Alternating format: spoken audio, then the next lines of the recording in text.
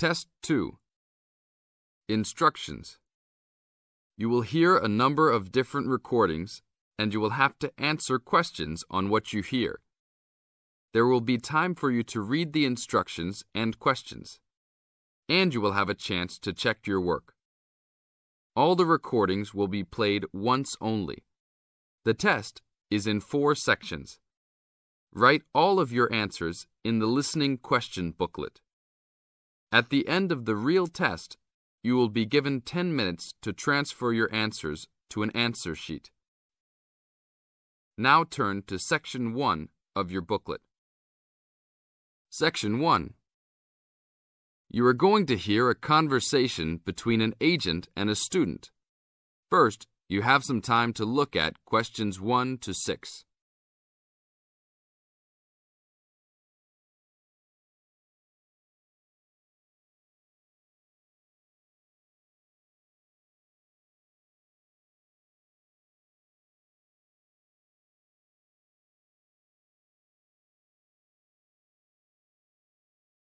Now listen to the tape and answer the questions.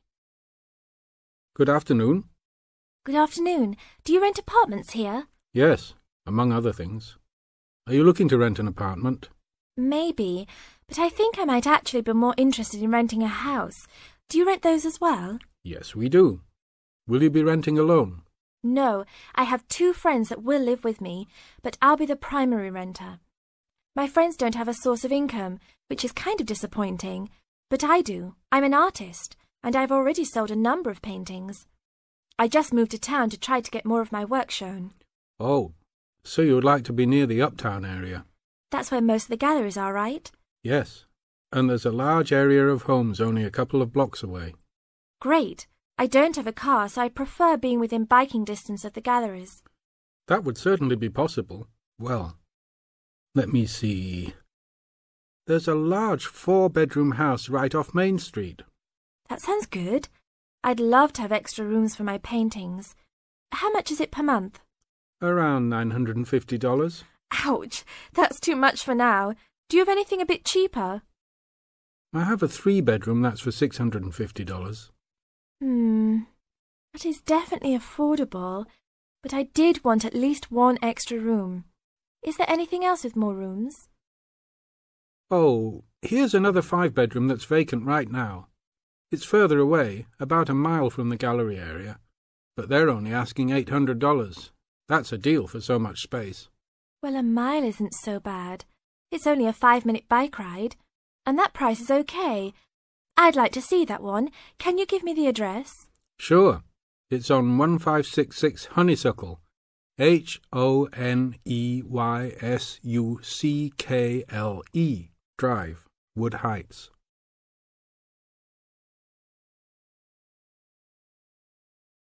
Now look at questions 7 to 10.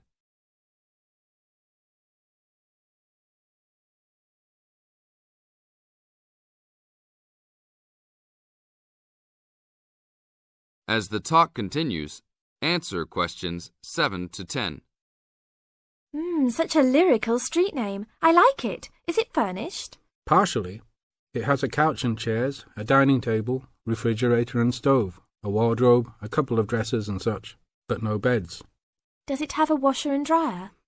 It doesn't say here. But why don't you go and take a look? Here's a key. Just bring it back today before 5. We'll do that.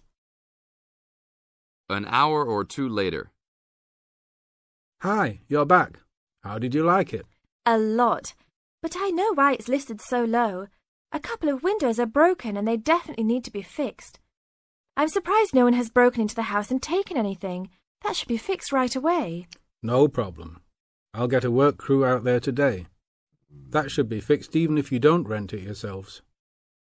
Did they have a washer and dryer? No, but I can wash clothes by hand until I find good used ones. There was another thing, though. The tiles in the kitchen floor were broken and lying all over the place.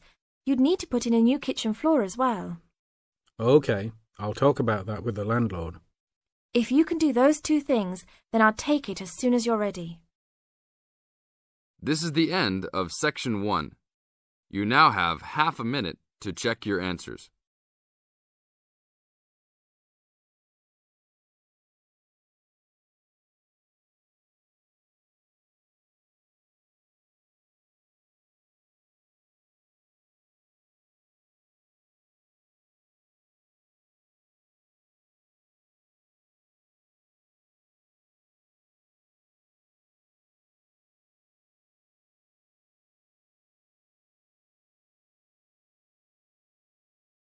Now turn to Section 2. Section 2. You are going to hear a talk given by Dr. Wallace. First, you have some time to look at questions 11 to 20.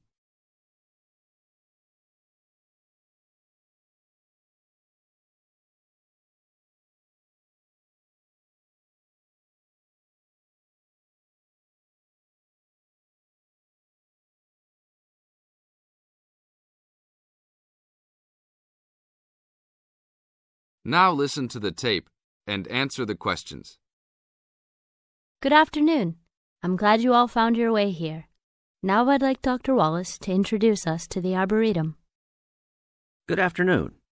Although at first glance the Arboretum may look like a park, it is a research and teaching facility that also provides a place for people to develop a positive relationship with nature. When the University of Wisconsin-Madison purchased the land, mostly during the 1930s, much of it bore little resemblance to its pre-settlement state. Instead, it had been turned into cultivated fields and pastures that had fallen into disuse. The university's Arboretum Committee decided early on to try to bring back the plants and animals that had lived on the land before its development. Though they may not have anticipated it at the time, the committee's foresight resulted in the Arboretum's ongoing status as a pioneer in the restoration and management of ecological communities. In focusing on the re-establishment of historic landscapes, particularly those that predated large-scale human settlement, they introduced a whole new concept in ecology, ecological restoration, the process of returning an ecosystem or piece of landscape to a previous, usually more natural condition. Madison was a fast-growing city in the 1920s. Fortunately, some leading citizens recognized the need to preserve open space for Madison's residents. Most of the Arboretum's current holdings came from purchases these civic leaders made during the Great Depression. In addition to inexpensive land, the Depression brought a ready supply of hands to work it.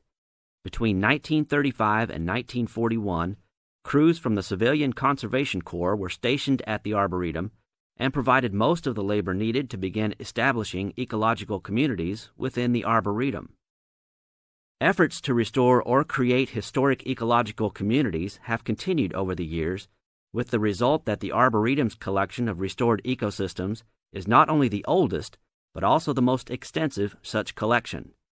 In addition to these native plant and animal communities, the Arboretum, like most arboreta, has traditional collections of labeled plants arranged in garden-like displays.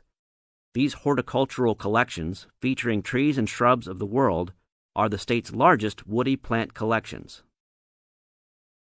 This is the end of Section 2. You now have half a minute to check your answers.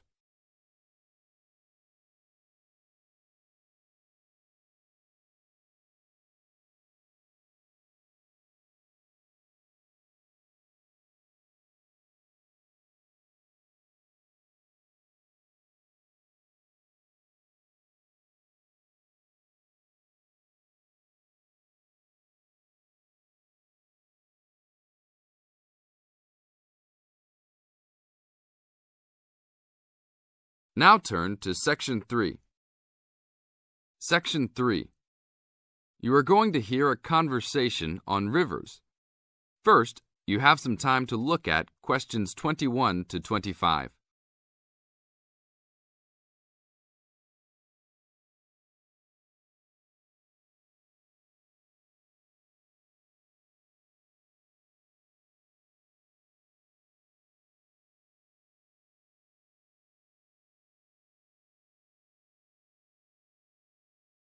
Now listen to the tape and answer the questions. Please tell me about the current state of the Amazon. We have increased deforestation, increased human population relating to deforestation, and a role of fire in the Amazon on a scale that's never been seen in history. At the same time, you can see progress in trying to counter that negative trend. How do you see this? We see this in the creation of national parks and indigenous areas, and efforts to fund sustainable development activities for locals. We see both good and the bad, and it's going to be a race to finish. I understand that you started the Minimum Critical Size of Ecosystems project. Could you tell me about it? A number of years ago, it became apparent that those practicing conservationists didn't have the scientific information available to properly design a conservation area. They didn't know how big it had to be, right? People were learning that as forests fragment, the fragments begin to shed species after they become isolated, so they end up becoming poor examples of what they had been. This relates to the size of the fragment. Do people still study this? Yes, there is a rich subfield of conservation biology that looks at the efforts of fragmentation. One of the consequences is a general policy response to set up protected areas that are fairly large, something on the order of 1,000 square kilometres.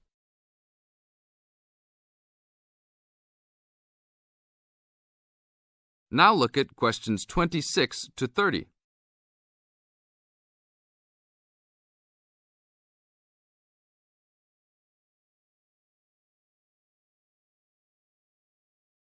As the talk continues, answer questions 26 to 30.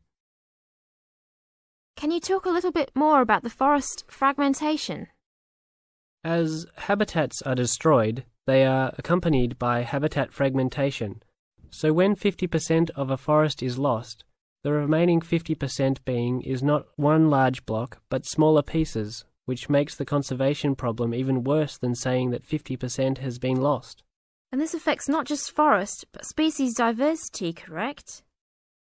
In terms of species loss, we can't give you precise numbers about how many species are lost because of these fragmented landscapes, but we're beginning to get close to where we can make that estimation.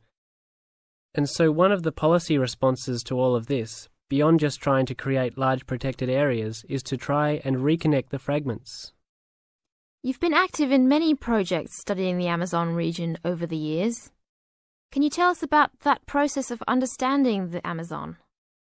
When people first started looking at conservation priorities, there was not much information about the geography of plant and animal species. One of the first clues was an analysis done in 1969. This looked at bird species and found geographic clusters of species which occurred nowhere else. And those are priority areas for conservation. Was this when people began prioritizing refuges? Yes, it was the first time that someone looked basin-wide at priorities, giving priority to so-called refugian areas. Was this when the new trend to use Geographic Information Systems, or a GIS, started? That was in 1990 after we worked out a whole set of biological and conservational priorities and produced a big map using GIS. What are some of the things that GIS does? Well, there are several advantages of using a geographic information system. First, you can continually update the system so that it's now a constantly changing picture. You can actually watch changes. Then you can include large amounts of data, including information about the vectors of development. Roads, railroads, pipelines, hydroelectric projects, etc. And finally, because it is accessible on the internet, it makes this information available to anyone who's interested. This is the end of Section 3. You now have half a minute to check your answers.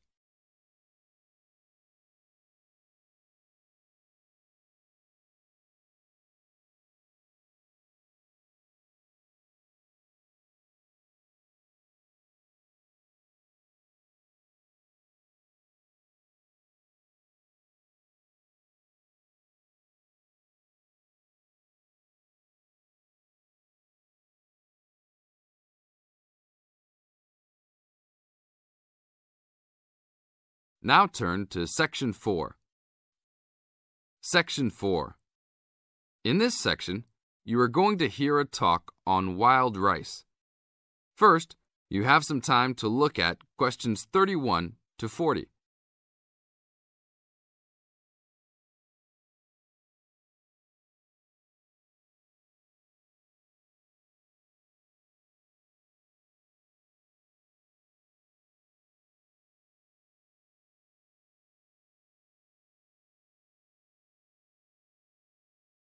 Now listen to the tape and answer the questions. Good morning. Today we'd like to talk about wild rice. Contrary to what many people believe, wild rice is not rice at all, but a grass. Much of it sold in the world today is not even wild, but rather cultivated varieties that do not occur naturally. Wild rice is really an annual aquatic seed found mostly in the upper freshwater lakes of Canada, Michigan, Wisconsin, and Minnesota in North America. Indians gathered wild rice before any explorers set foot on the North American continent. Early explorers were greatly impressed with the strength and hardiness of the woodland Indians and attributed their vitality to their ample servings of wild rice. Wild rice can grow in water as shallow as 3 or 4 feet along marshes and muddy waters. A tall plant, it grows to a height of 8 to 10 feet, with a long flower cluster that reminds one of a narrow broom. The grains in their husks on the tall stalk look somewhat like oats. Truly wild rice is a challenging crop to grow, even today. It's very susceptible to failure due to weather conditions. If a heavy windstorm comes along just before harvesting, the seeds can be blown into the water, ruining an entire crop. Harvesting at just the right time becomes a matter of beating the birds to it, since wild rice is considered a delicacy by many birds living in the area. Other challenges include insects, disease, poor drainage, and high waters. If the grains are too green, they are difficult to thresh or beat out of their husks. If left on the plant too long, even a few days too long, they fall off the plant into the water. Airboats have brought about recent improvements in commercial harvesting of the wild rice, while newer techniques for parching, winnowing, and hulling have been a help in saving time and labour. Still, it takes about 3 pounds of grass seed to yield 1 pound of wild rice. Buyers should be aware of 2 types of wild rice, gathered and commercial. Foraged or hand-harvested wild rice is gradually being pushed out of the market by hybrid commercial varieties. Hand-harvested wild rice makes up less than 20% of the market today. Heirloom varieties of this foraged grain still exist. In fact, it is the only heirloom grain sold commercially. However, package labels can be deceiving. Though the label may read Indian harvested or organic, the product may be hybridized wild rice placed in freshwater lakes and gathered by Indians in airboats. Hand-harvested, organic, and from the Great Lakes region is the real thing, with superior flavour and aroma, but it may be difficult to find. Though wild rice is one of the most expensive grains, it goes a long way. Some say that 1 pound of the grain can feed 30 people. To compensate for its high cost, try combining wild rice, half and half, with brown rice. For a truly colourful presentation, try 1/3 of each: white rice, brown rice, and wild rice. This is the end of Section 4. You now have half a minute to check your answers.